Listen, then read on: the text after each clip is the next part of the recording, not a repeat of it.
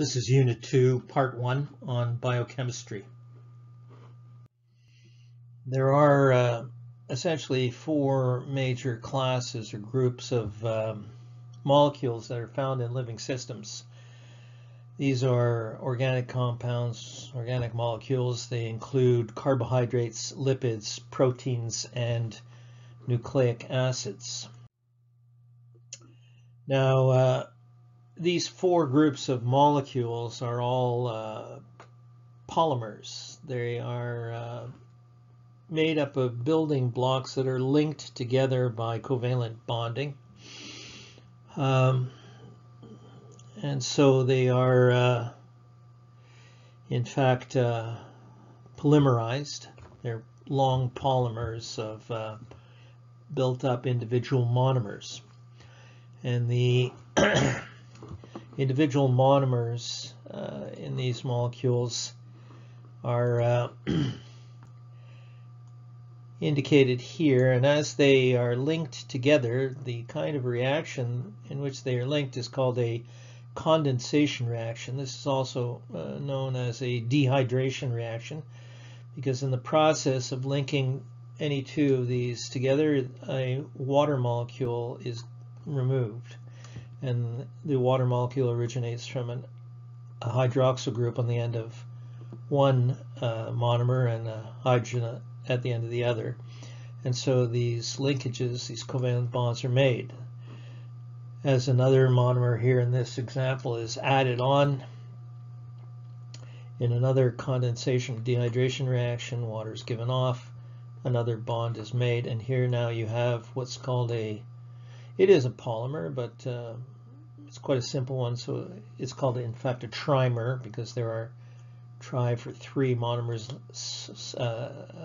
connected by a covalent bond. This is a dimer. When these types of molecules, carbohydrates, lipids, proteins, and nucleic acids, are broken apart, and this is the kind of reaction that occurs within the digestive tract of a mammal and a human. This class of reaction or kind of reaction is called a hydrolysis reaction. Water molecule is added at between the building blocks, between the monomers, a hydroxyl here and a hydrogen there, and the two are cleaved apart. A cleavage is a cut. So here you have one bond being broken, and then here another one being broken.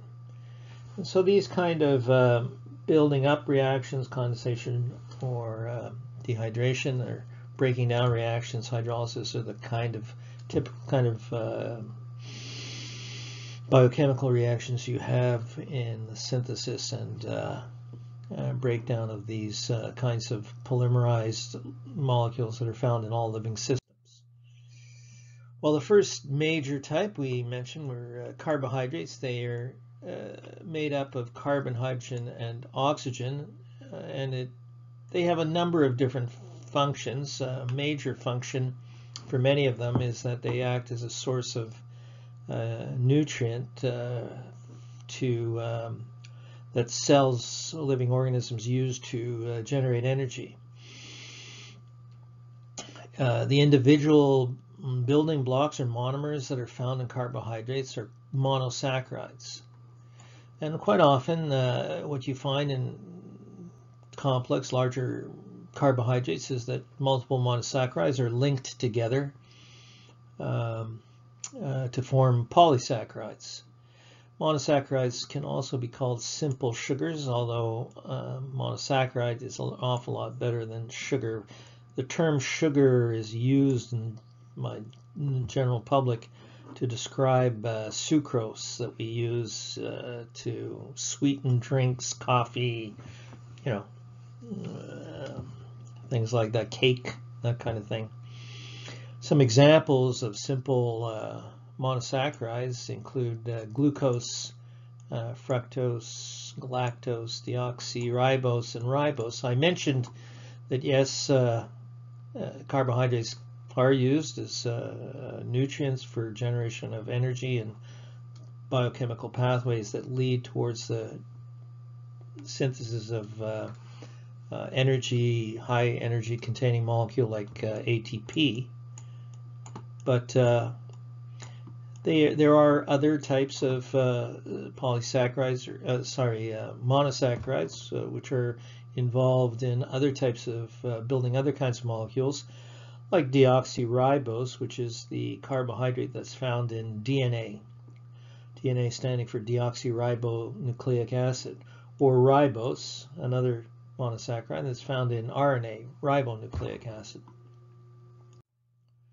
Well, carbohydrates in general have a carbon skeleton made up of carbon molecules that have oxygen, hydrogen side chain groups coming off. Here's an oxygen with double bond, there's hydrogen, hydroxyl, and in different arrangements, and therefore if you have a different kind of covalent bond, if this one is replaced by a double bond to an oxygen, for example, then it would be a completely different molecule with a different name and a different physical-chemical characteristics.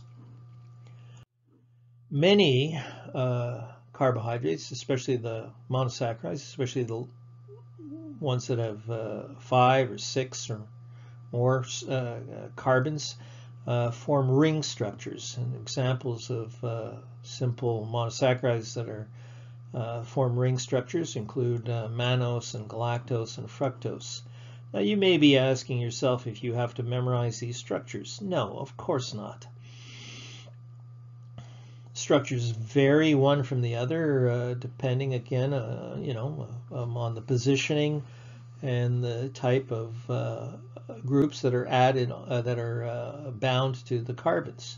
For example, the difference here between mannose and galactose, there's not a huge difference, but if you look carefully you see that there is a hydroxyl group on carbon 2 in the ring, whereas here in galactose there's just a hydrogen.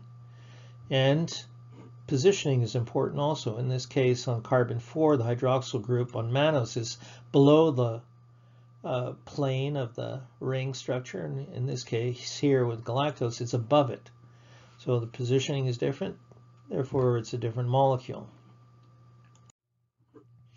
Okay, now as I mentioned, monosaccharides can be linked together and by condensation or dehydration reactions into disaccharides, and actually can carry on into even more complex molecules. So here's an example of a disaccharide. It's called sucrose, the one that's found in your that you put into your sugar in the sugar bowl on the table. Sucrose, in fact, in the Western Hemisphere is derived mainly from cane sugar. In Europe and other parts of Asia, it's often derived from beet sugar. The individual monomers in sucrose are glucose and fructose.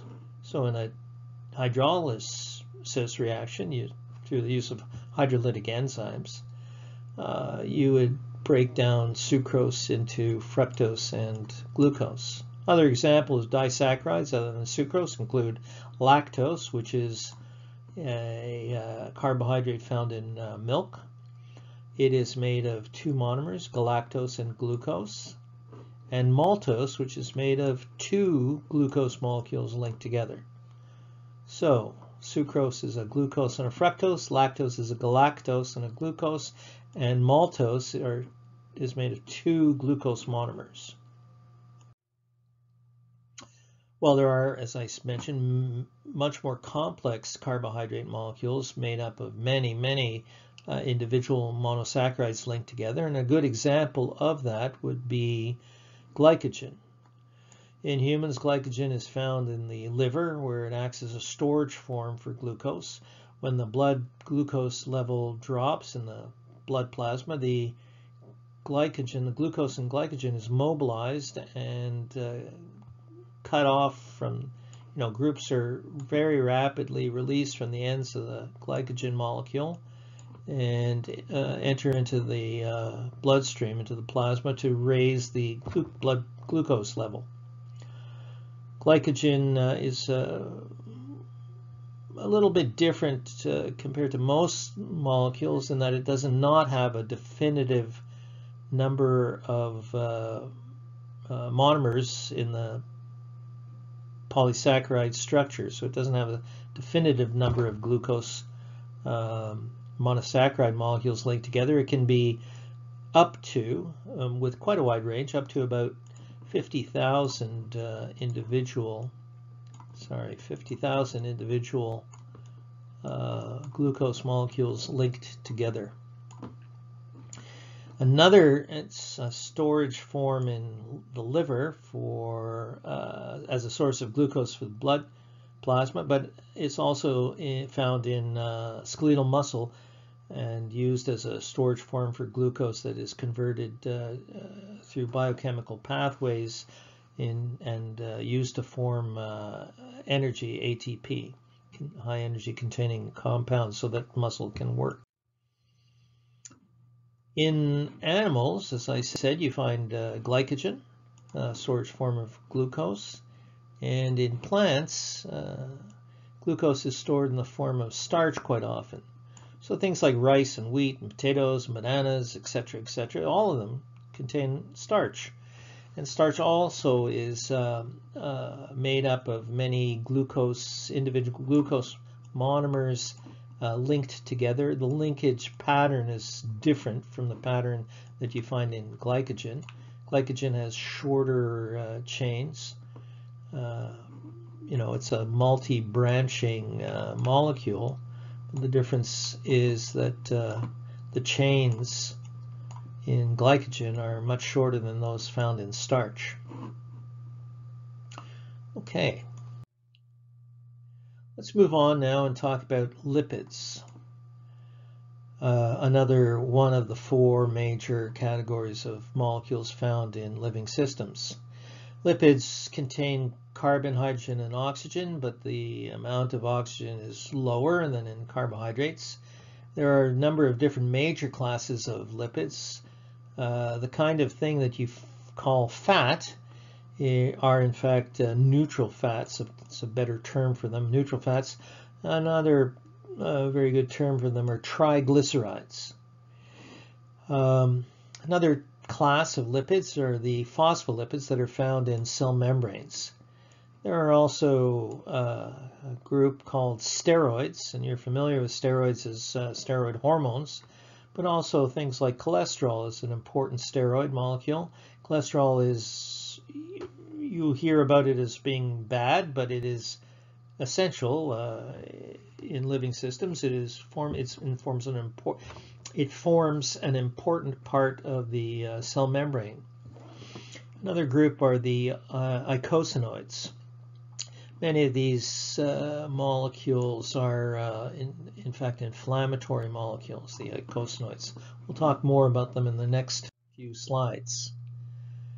The overall pattern of the molecule, the monomers that are built up to form triglycerides, are made up of 3 fatty acid chains linked to 1, 2, 3, linked through covalent bonding to a glycerol. This is what you find in triglycerides in animal fat tissue. When it gets broken down in a hydrolysis reaction, the 3 fatty acid chains can be released from the glycerol backbone. I should point out to you that there are many different kinds of triglyceride molecules. They vary from each other in the fatty acid chains, in the length of the fatty acid chain. They can be very, very long. And also in the bonding between the carbon atoms in each chain. You can have quite a few double bonds, and the double bonds actually, what they do, if this is the glycerol backbone, here let me draw it with a different color. If you have the glycerol backbone here and the 3 fatty acid chains, if there's a double bond, it forms a kink or a bend in the molecule, in the fatty acid chains that form part of the triglyceride. And these 3 dots here, what they are, they're not indicating a hydrogen bond. What they're indicating is that the length, and number of groups, methyl groups or carbons in the chain is variable depending upon which kind of triglyceride we're looking at. Okay, another class of lipid are the phospholipids found in cell membranes, important part of cell membranes. They are similar in structure to the triglycerides, in that they have a glycerol backbone and two fatty acid chains. And in this case, here's an example showing a double bond in this fatty acid, which caused that bend in the molecule. But they don't have three, they have two. The third carbon in the glycerol is attached to a phosphorus group. And so what we have, in fact, fatty acids are neutral, they are uncharged, and so they are non-polar in nature. And phosphate groups, or phosphorus-containing groups, are charged, so they are polar in nature. And this kind of molecule, which is both polar and non-polar, polar in one part, non-polar in the other, these are called amphiphilic molecules.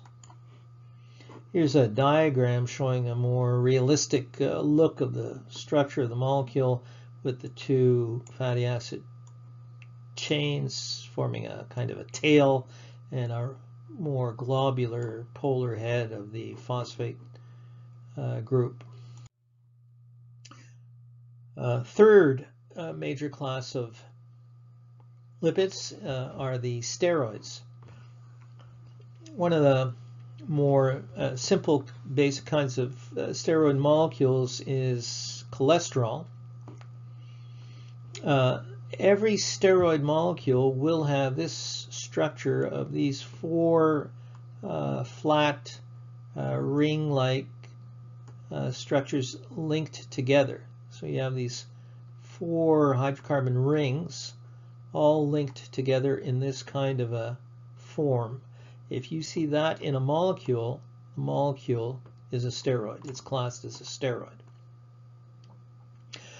The difference between different steroids, and you should realize there are many kinds of steroids. The difference, of course, is found in which kind of groups and the positioning of the groups that are attached to the ring structure.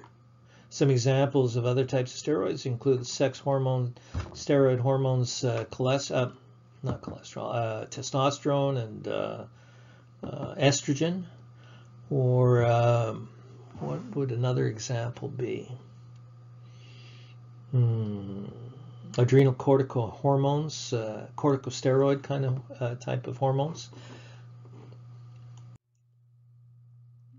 Last group that I will talk about type of lipid are the eicosanoids. These are 20 carbon. They have 20 carbon fatty acid chain found in cell membrane.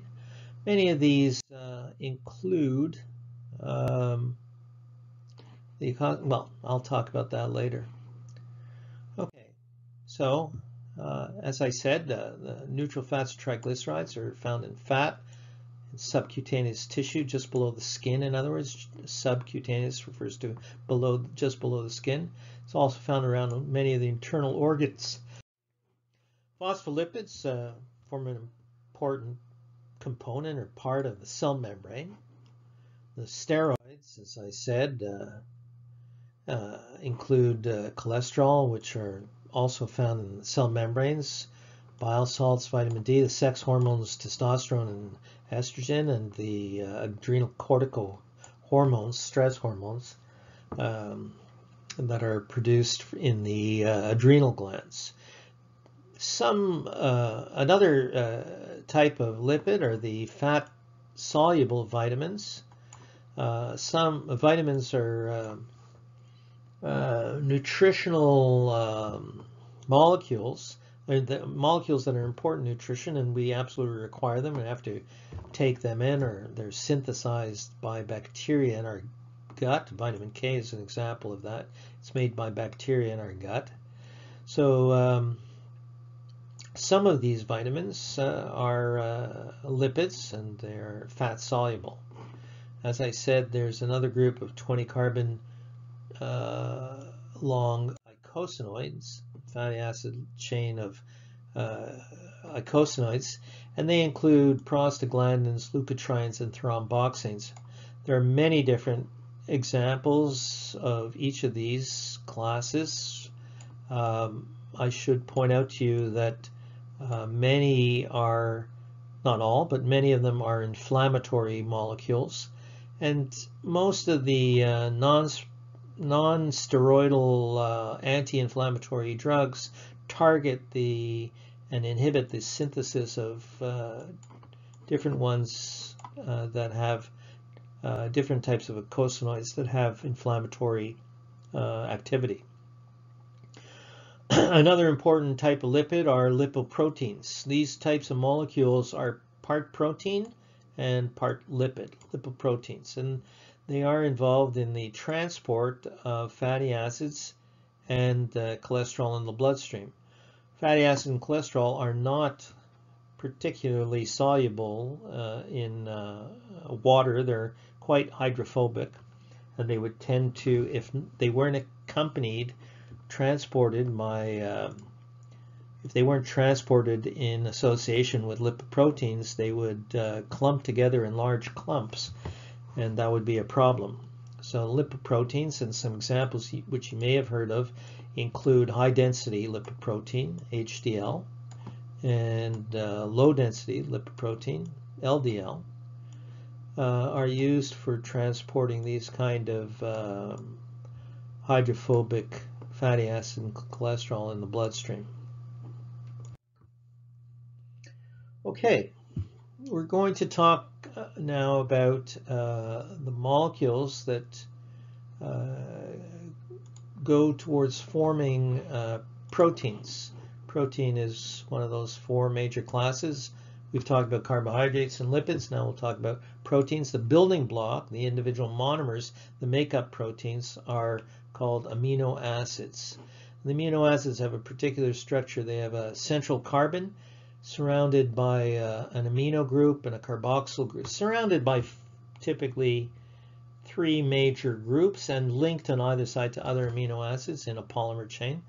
But each individual amino acid has an amino group around it and a carboxyl group and a unique side chain. So when we look at them, the generalized diagram of an amino acid would include this central carbon atom shown here. What color should I use here? There's a central carbon atom. It is surrounded by a carboxyl group there and an amino group. Don't worry that it says amine, an amino group, and hydrogen. And on the fourth side you have what's called an R side chain. You should realize that there are in fact 20 different amino acids that go that are found in proteins. So there are 20 different amino acids, and each of them differ in the R side chain. So they each have a different R side chain. Here's an example of a very simple amino acid that has an R side chain, which is just a hydrogen atom. It's called glycine. There's another example with it, again, a different R side chain, but the rest of the molecule is the same. I remind you that what I talk about is what I would like, is what I expect you to know. And here I'm giving you the generalized pattern of structure of amino acid, that it has the central carbon, that it has a, that an the amino acid has a central carbon, I said, and a hydrogen and a amino group and a carboxyl group. And that's fairly simple chemical structure of the molecule. But I wouldn't want you to memorize all of the different structure, all of the different R side chains. I did say that glycine is the simplest and has just a hydrogen. But other than that, I wouldn't expect you to memorize each different amino acid and what their R side chains is, the structure is. Here are some other examples. In this case, cysteine it's important to understand that it's a R side chain. Its R side chain contains sulfur. It has this sulfhydryl group, sulfur and hydrogen. It's called sulfhydryl. So proteins are polymers. They are large molecules made up of different combinations of the 20 different types of amino acids. That they differ from each other, the different proteins. They differ in number of amino acids that make them up and which type of amino acids. They are held together, bound together by what's called a peptide bond. And here's an example, which is found in a dipeptide made of 2 amino acids strung together. So if you have a dehydration or condensation reaction between 2 amino acids, you get a formation of a dipeptide. And the reverse is a hydrolytic reaction, the kind of thing that you get in your gut to break it down, the amino acids down into individual molecules.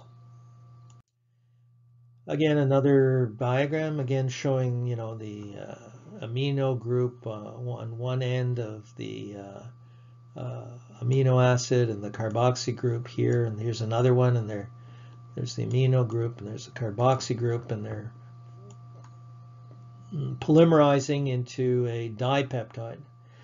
Every protein molecule, every polymer of amino acids strung together into a protein will have at one end an N-terminus at one extreme end, and at the opposite end of the polymeric chain have a C-terminus. The N-terminus refers to the amino group, and the C-terminus refers to the carboxyl group. So among the 20 different amino acids that are present in proteins, the R side chain differ, as I said. I did tell you the simplest was glycine, and I did tell you that cysteine contained sulfhydryl groups. Other than that, the R side chains differ. They can be grouped into different classes. You don't have to memorize that arginine, histidine, and lysine are all positively charged side chains, but you should know that some side chains carry a positive charge, some have a negative charge, some are uncharged, others are unique, that they have a sulfhydryl group, and that I did mention was cysteine. A very small side group is found in glycine, and a ringed group is found in proline.